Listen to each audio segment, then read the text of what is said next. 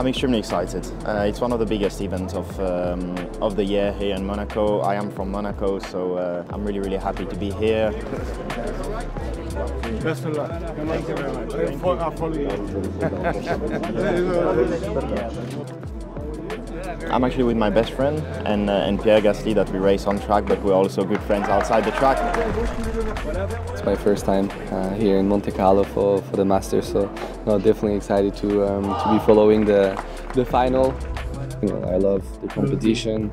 I love to be able to see, you know, like sort of greatness in different environments. Sport is, I think, has very strong values, and it's amazing to see such a big sport event here in Monaco and see so many people attending also. Really looking forward to the final.